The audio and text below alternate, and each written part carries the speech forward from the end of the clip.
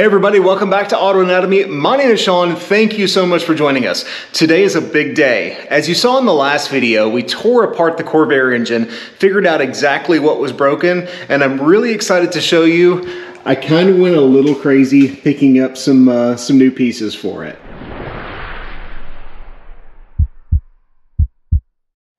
Today we're going to start the assembly process. The foundation is going to be the engine block. And I've got the block on the bench here. And the first step is, I've got it just roughly clean. But if you have ever taken apart a Corvair engine, there are little casting flashes and things like that all through here. And these are like razor blades. So, and some of these look like, I don't know if you're going to be able to see this, like they're getting ready to just break off. So we're going to start by deburring the block. Now this does absolutely nothing, or relatively nothing, for performance. You know, smoothing some of these holes and like oil drainage passageways may help the oil drain back into the oil pan a little bit better. Not going to really provide a whole lot more power. This is just to make sure that when I'm putting the engine back together that I don't slice my hand up.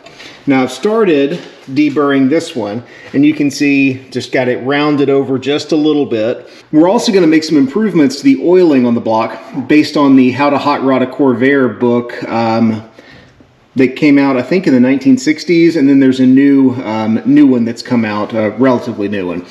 So we're going to enlarge these oil passages by about 1/16 of an inch, and then just clean everything up real well. Start the assembly process, and then we get to put in some of our brand new parts. I can't wait to get started on this build. We'll go through and I'll tell you everything that we picked up for the Corvair engine, but let's start getting the block deburred. So I forgot to show this in the last video, but I just want to cut the oil filter open and take a look and see exactly what, how good this Wix oil filter is.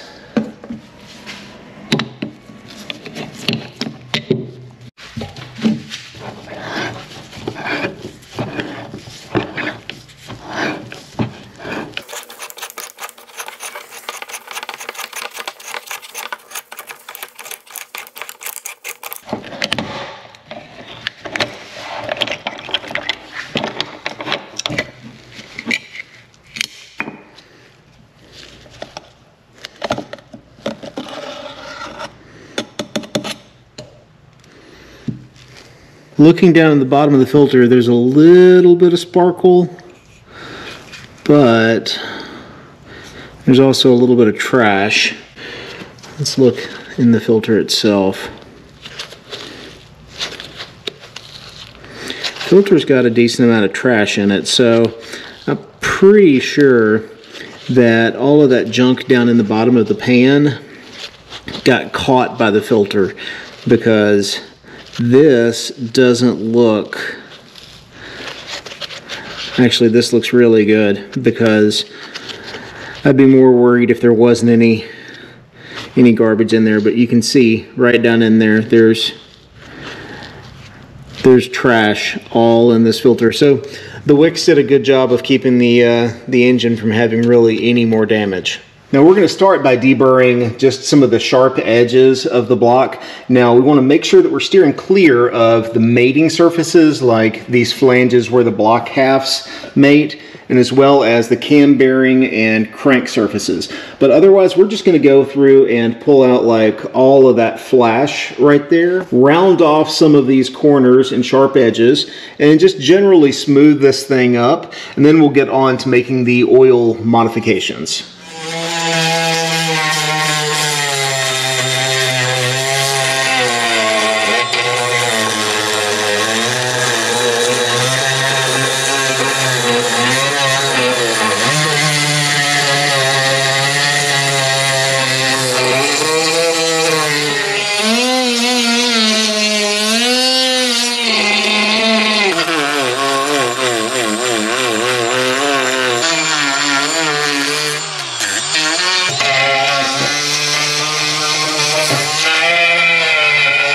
All right, now that the rough deburring is done, I'm going to go with a little bit finer grit sanding roll, and just to smooth out some of the sanding marks. And then we'll go, I think this is 100, and then we'll go to like a 120, and then I'll be done with that part.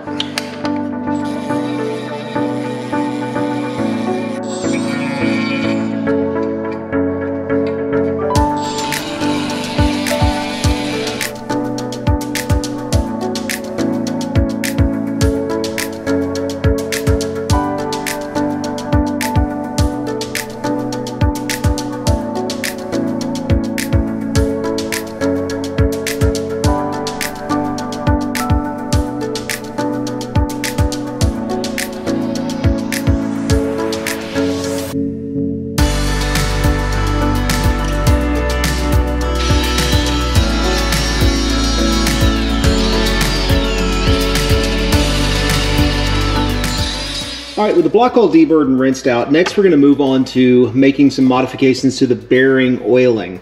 Now, in the Performance Corvairs book by Seth Emerson and Bill Fisher, there is a chapter on, let's see if I can get to it.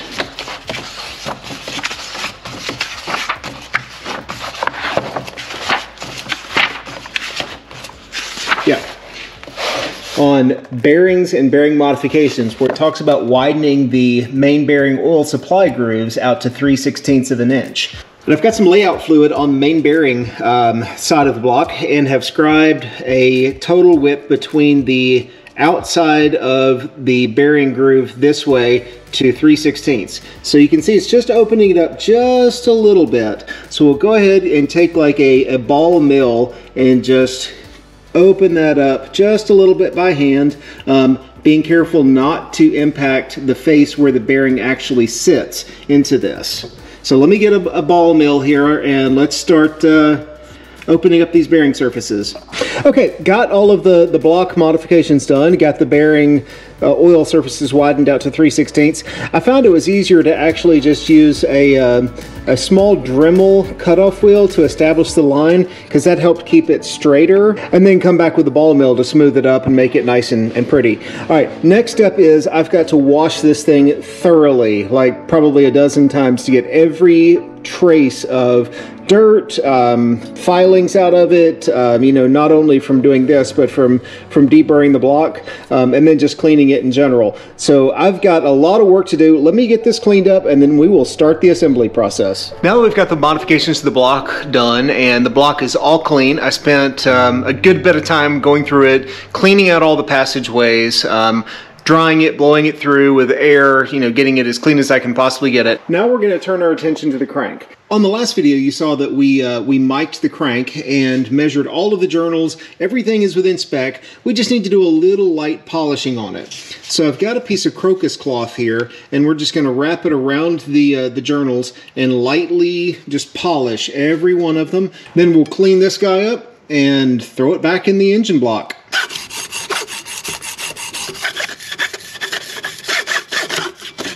Before we get started, make sure you hit that subscribe button and click on the bell to be notified when new videos come out. It's an absolutely free way to help support our channel, and I truly appreciate it. All right, let's get on with the build of this Corvair.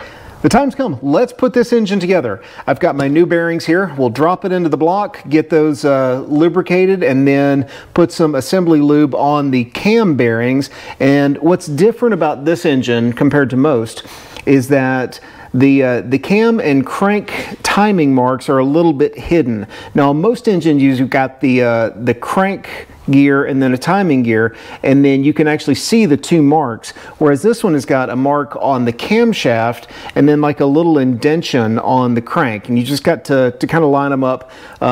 It's a little finicky, but once it's done, it's done. You don't ever have to worry about it moving again. Let me get some bearings on here and then we'll drop the crank right back in place.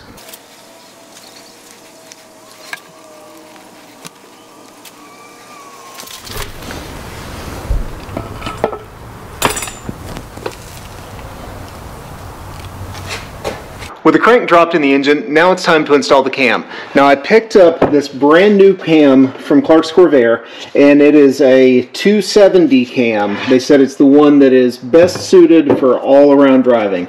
And I went ahead and sprung to get a new gear and to have the fail-safe gear installed. So these things apparently have a problem where the cam gear can come off at some point, and it wasn't on the old one, but apparently it isn't an issue. So I went ahead and sprung to get the fail-safe gear, so that way you never have to worry about this thing coming off. Now, if you look on the cam, yep, right there, hopefully you can see that, there is a 0 mark on that tooth. Now, looking at the crankshaft, there is a tiny little indentation right there. That is your 0 mark. And it says in the manual to roughly line up this keyway at the 3 o'clock mark, which is it is, and then this is your mark to try and line that 0 up with. So I'm going to put some bearing lube onto the cam surfaces and gently kind of twist this camshaft down into the case.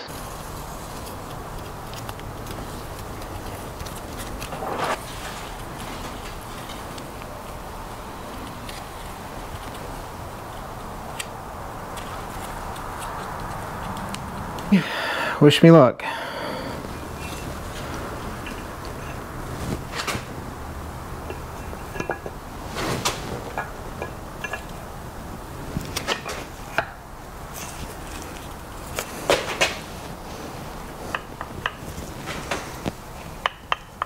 Well, it took a couple of tries, but I finally got it all timed up.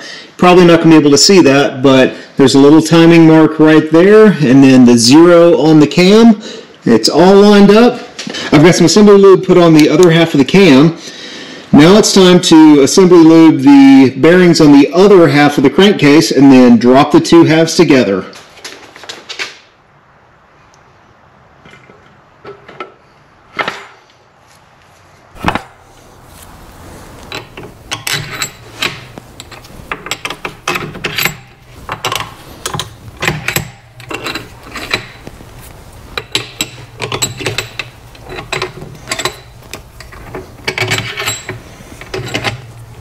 Next up, we've got to torque all of the block halves together, and it looks like it is 1, 2, 3, 4, 5, 6, 7, and 8. And the halves get torqued to 50 to 55 foot-pounds, so we're going to go right in the middle and do 52.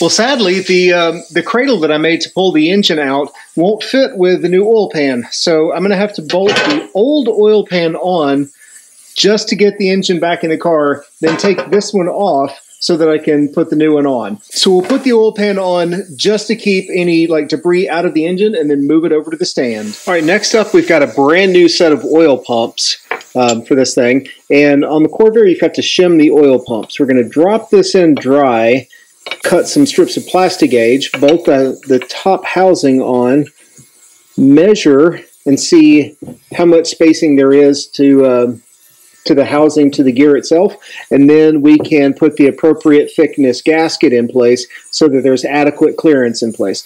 So if you're not familiar with plastic gauge, it's a little plastic strip that when flattened out by pressure, the width of that flattened part can be used to measure the clearances with things. So we'll cut a few 1/4 inch long strips, put them on top of the gears here, bolt the housing in place, and see what kind of clearance we have.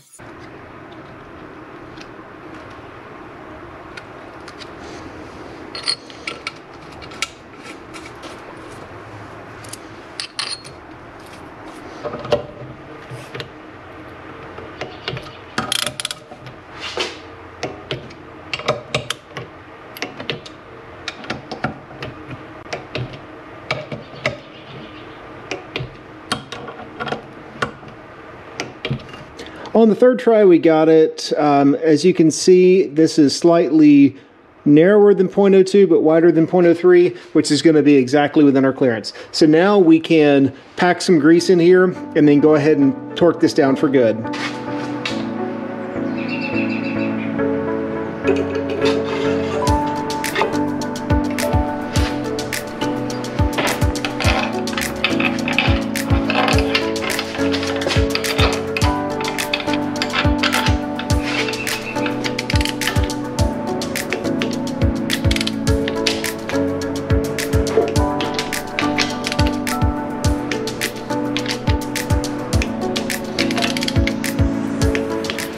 Now that we've basically got the short block assembled here, the next step is going to be assembling the pistons and rods and bolting them into the block itself. Now I did splurge a little bit and went with some much higher quality rods and pistons than what originally came with it. For the jugs, we went through Clark's Corvair and got a full fin jug set. Now what I mean by that is, this is the original style, where it had cutouts where the bolts go through. Now the early Corvairs, from my understanding, had fins all the way through, and Clark's has got new manufactured full fin jugs that are notched for the little bit larger stroke on the crankshaft. The benefit of doing the full fin jugs is that a little bit better cooling, and I guess in theory a little bit stronger, since there's no break in the fins here, so it just keeps that rigidity a little bit higher. For the pistons, I splurged a lot. Originally it came with a cast piston, and we went with Seal Power forged pistons with their Duro Shield coating on the skirts. Main reason is I never want to have another piston failure in this engine ever. The low friction coating on the skirts here will help with the hotter engine environment that the Corvair has, being an air-cooled. And then the rods are Clark's as well, that are machined, lightened, new ARP studs in them. So these things should be pretty much bulletproof. So between all of the bottom end upgrades we've done, the new cam, new full fin jugs, new forged pistons, lightened, balanced rods with ARP studs, this thing should never have a bottom end failure ever again. So the next step is to start measuring end gap on the piston rings. We'll drop them down in the bores, measure the end gap, make sure that it's within spec, and then start putting them on the pistons themselves, and then putting the pistons and jugs together in the engine. First step here is to measure the end gap when the piston is finally, dropped down in the bore. The way that I do this, I've got the jugs all clean, and we're going to drop a ring down into the bore itself. And then to make sure it's square, take a piston, push it down. That way it keeps the ring from cocking down in the bore. And the end gap, I don't know if you're going to be able to see that, right there, should be 13 to 25 thousandths according to the manual. So we'll take our feeler gauge and then just measure this gap, make sure that it's appropriate. If it's too small, then we can open it up just a little bit. If it's too big, there's nothing we can do. We've got to get new rings.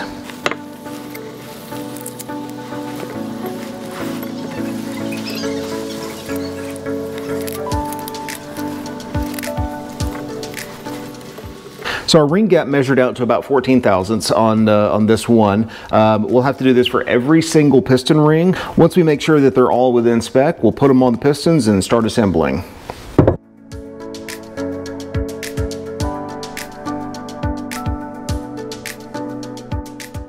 Now that we've got the ring gap verified, and the largest gap that we had was 18 thousandths, the smallest was 13 thousandths. We can put the rings onto the pistons, and then put the pistons in the jugs, and then finally bolt them onto the engine.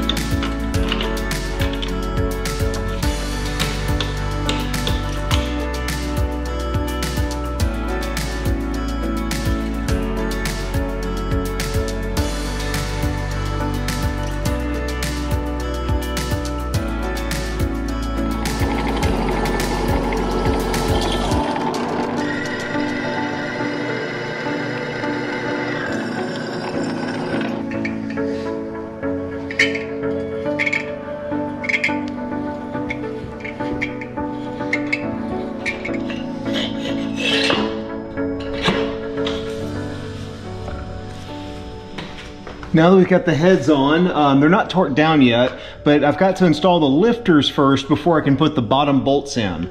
Now I went ahead and went with the factory style deep dimple lifter on this. I'm not sure it makes a whole lot of difference, but I've heard that this is the one that you want to use, so that's what we're putting in. Need to put a little lube on here, and then we'll put these back in the bore.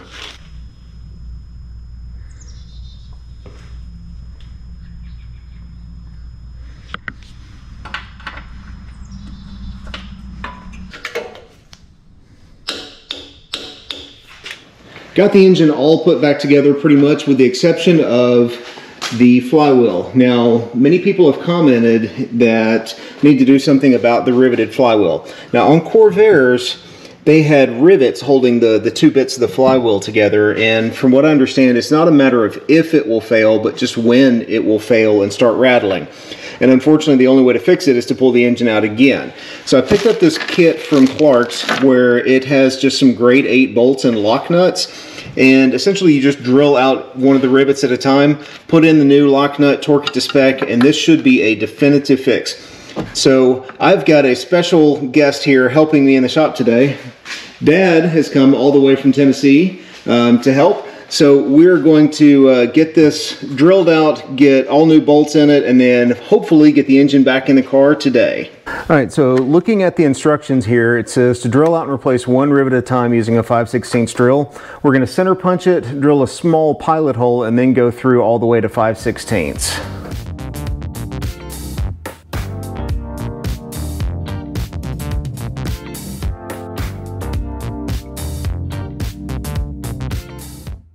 With one hole completely drilled, the kit says to install the 5/16 bolt with the bolt in on the crankshaft side and then put the lock nut on and torque to 15 to 18 foot-pounds. Just for my own peace of mind, we're going to put some thread sealer or thread lock on there. Don't know that it's a necessity, but I don't want to be doing this again. So we're gonna do it.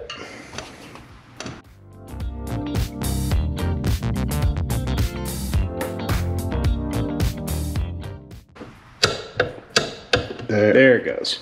All right, one down, 11 more to go.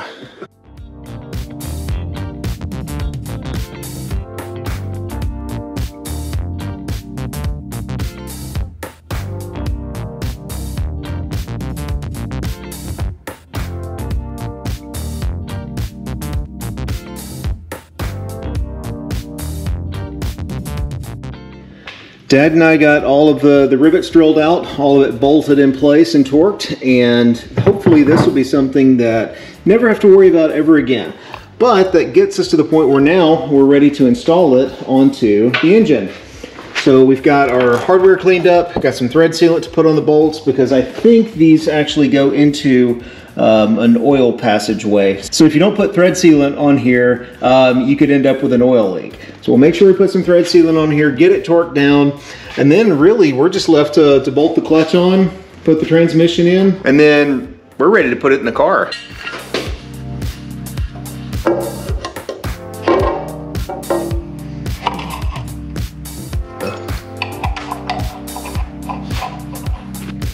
Sometimes you'll have ones where the bolt holes don't line up, they only go on one way.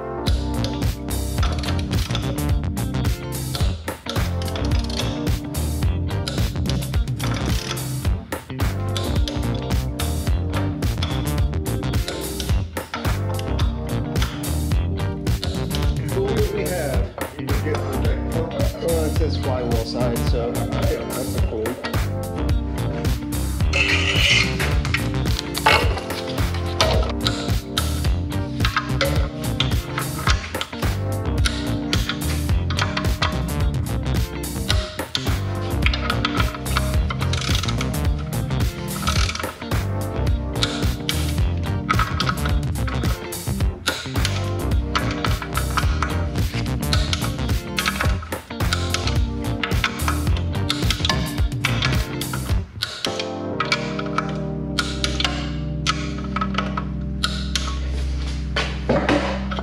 Done.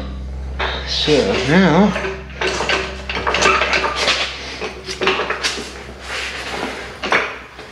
and we just need to move this guy a little forward.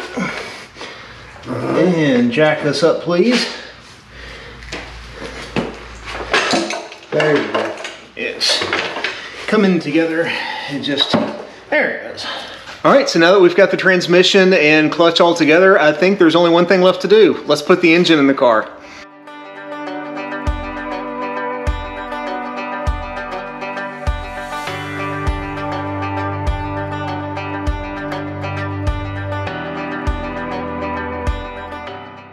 We got the engine dropped in the car, went in pretty easily. These things are just stupid easy how fast the engine goes in. Took Dad and I about 20 minutes to do.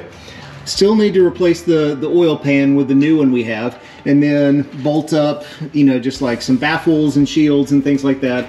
Hook up the shifter linkage, the drive shafts, the throttle linkage, control arms, lots of little stuff. But for the most part, the engine is back in the car and we are getting close to firing. The engine's all back in the car now, and we've buttoned up all of the undercarriage things, with one exception. In a previous video we talked about wanting to replace the oil pan, and really what drove this is that the original oil pan was warped and just kept leaking. So picked this up from Clark's Corvair, and this is like a 1/2 inch thick cast aluminum. This sucker's not going to warp, it's not going to leak. Let's get it and the new pickup installed, and then we can finally put some oil in and see if this thing will build some oil pressure.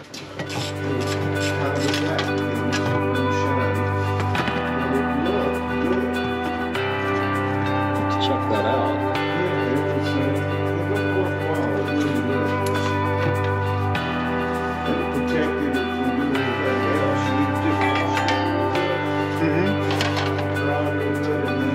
This is where all of the assembly lube runs to.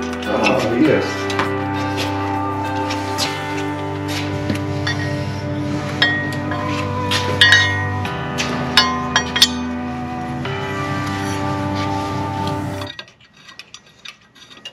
As long as I'm standing here.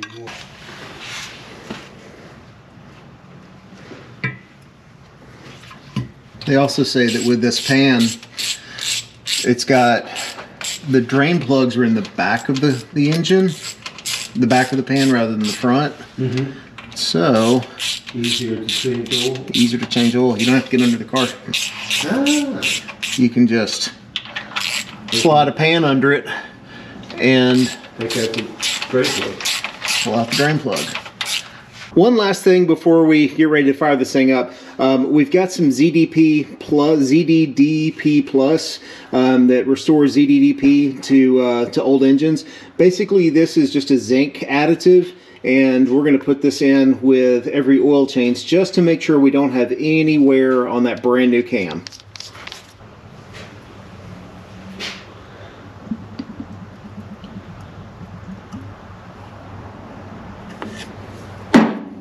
Everything down below the car is all buttoned up, oil pan's in place. We're going to put some oil in it and then manually prime this guy and see if we can get some oil pressure. Now the real question is, can I pour oil in without pouring it everywhere? I got a couple of drops. Got a priming tool here. Let's see what happens. Look at there, almost 50 psi oil pressure. Perfect. All right, oil pump's working. We've got oil. Let's stab a distributor in and see if this thing will fire. I think first we're going to turn the car around so that the exhaust is facing out so we don't wake up the neighbors and everyone else. Actually, we might want to wake up the neighbors. It's got power. It's got, it'll have fuel as soon as We've got pump some up. Got oil pressure, we've got distributor roughly set. Exactly. All right. Well, I think we're going to try and fire this thing up for the first time. Hopefully the battery's not dead.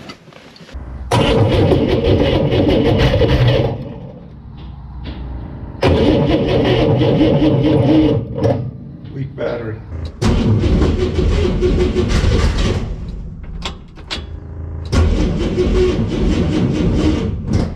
Weak battery. And of course the battery's dead. Is it figured to loose enough? Yeah.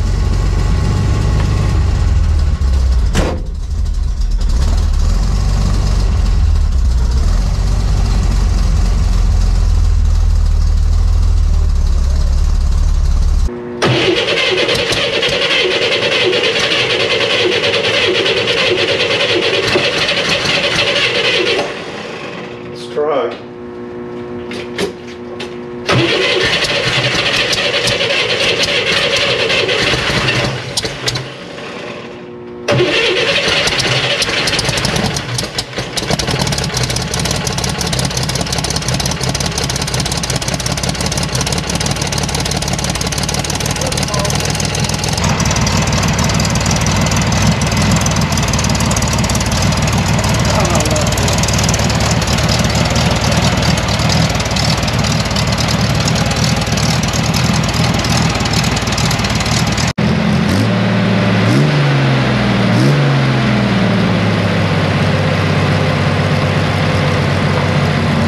Letting it run for about half an hour, doing a little tuning on it. I think we're going to change the oil next. Before we can drive it, we still have to trim the baffles for the exhaust for the headers, put on some of the lower panels, you know, a few other little things, but it's darn close to being ready to drive, and I can't wait. It's going to be awfully hard to not want to rip into it and actually have to behave for, you know, a couple of thousand miles. Yeah. Oh, we still need to put the little seals on around the engine tins. Those are rubber accordion that goes all the way around. Yeah.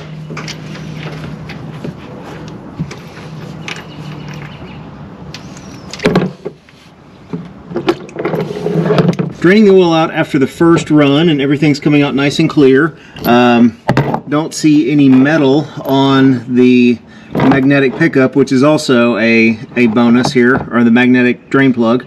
So we'll put some new oil and new filter in it, some more ZDDP, and then I think that'll be good for probably 1,000 miles or so, and then we'll change it again. Okay, first oil change is done. We're going to put some more ZDDP back in for a little protection. Then I think we're ready to fire it back up again. We got oil, we got a filter, no leaking. Yeah, let's fire it back up.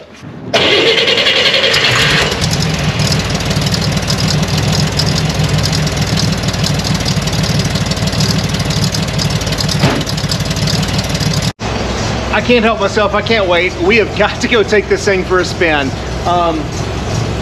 Yeah, it is going to be an exercise in self-control to not get on the throttle here, but we're going to go take it for a spin. This is one of my favorite little roads through here.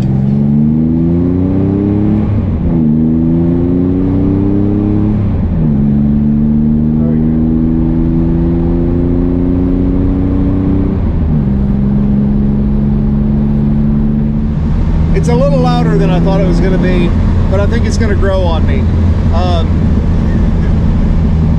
This is going to be a lot of hard work to not push this thing through corners. When it sounds this good.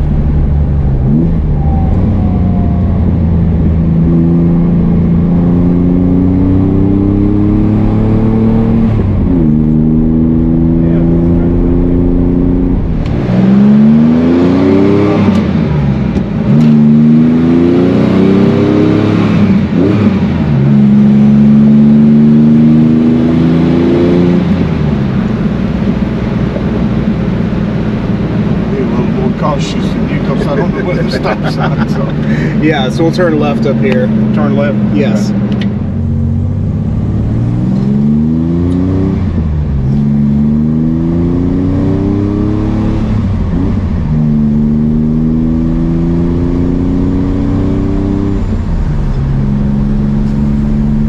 What do you think?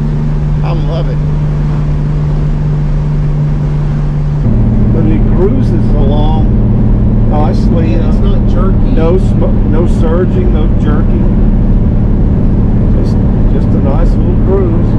Yeah. Handles so good. That's on little like 185 tires and the original front shocks. No. Yes.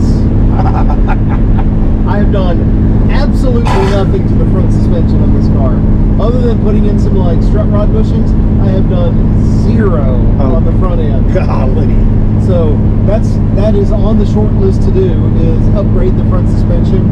And but it handles so good now. I know. God, I can't imagine what it's going to be like. And the fun thing is, the hard works. The hard work. It's going to be awfully hard to get rid of this car, guys. So, sorry, Christie. I may end up keeping this one. So it runs a little bit better now than it did last time you drove it. Runs better, shifts better. Well, now that I got the engine running, at least somewhat, at least good enough to drive, I really need to put the lower baffles and heat shields and thermostats and stuff like that in place. One of those things that they really are beneficial for is generating enough heat to open the chokes. So running without them, at least I think so, in the short term, may not allow the chokes to open up. So I don't want to wash the cylinder walls down with fuel.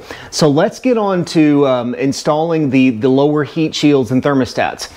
Now, if you look at the instructions on Clark's Ultimate Exhaust page, it says that you basically have to take the lower baffle and cut it and then put them in as two pieces and then kind of join them together with some like little separation plates.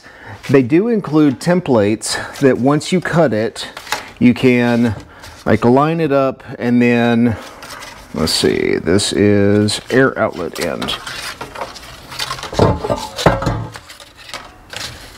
Something like this. Anyway, it goes like this roughly, and you trace out the little cutouts, and that provides room for the headers to come out. We're going to make a line 3 7/8 inches from the oil pan side, so from this side, and draw a straight line, cut it. Then it says to bolt the oil pan side on first, and that'll include the thermostat that opens the baffle door.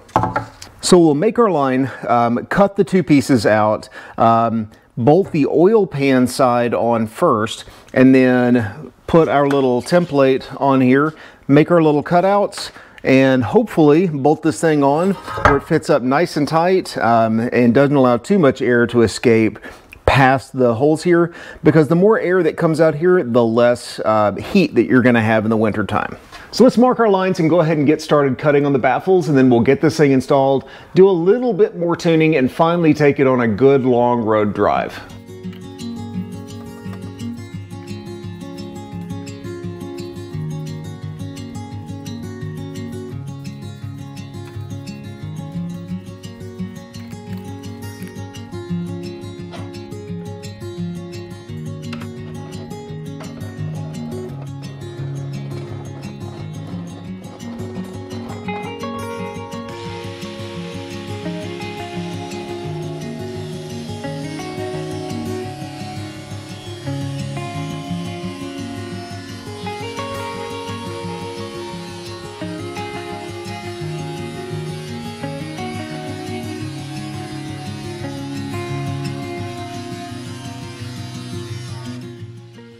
With the shield cut in half, now it's time to take our template here.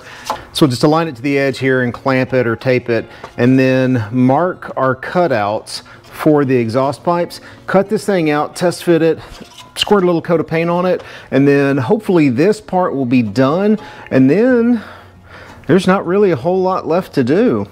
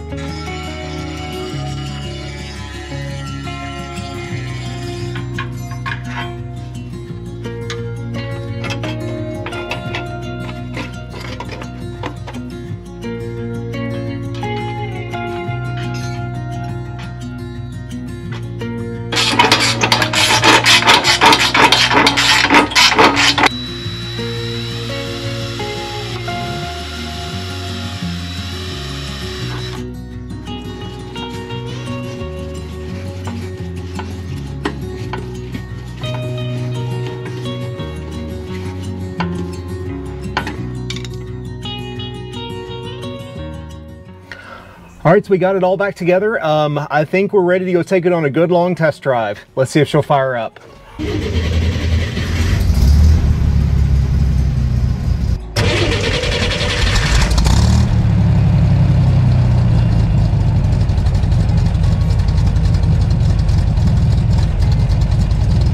All right, here we go.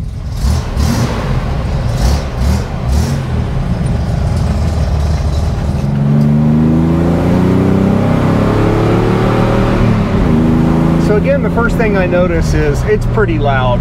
I did take a look inside the muffler, and I need to reach out to Clark's about this because it looks like whoever built the exhaust for Clark's may have welded in the mufflers backwards.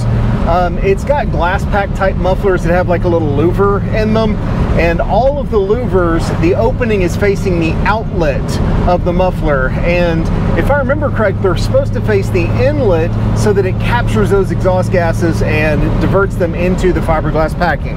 Second thing I notice is that the new cam definitely has a little bit less bottom end torque than the old cam did.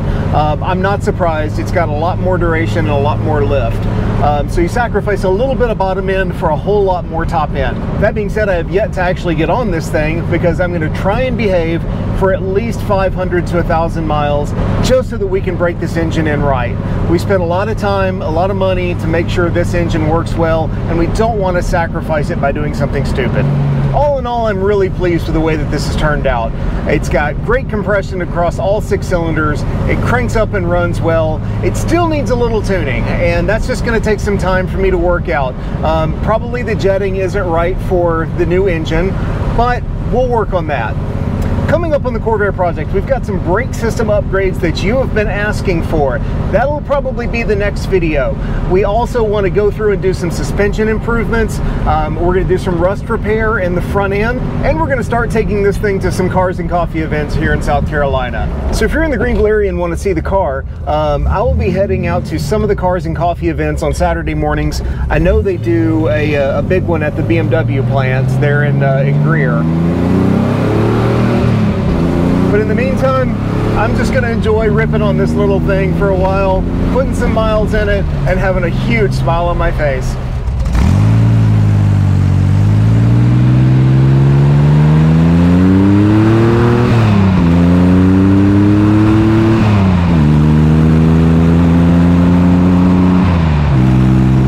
Thank you so much for watching. If you like this kind of stuff, make sure you click on that subscribe button and hit the bell to be notified when new videos come out. Thank you again. God bless you all. We will see you next time.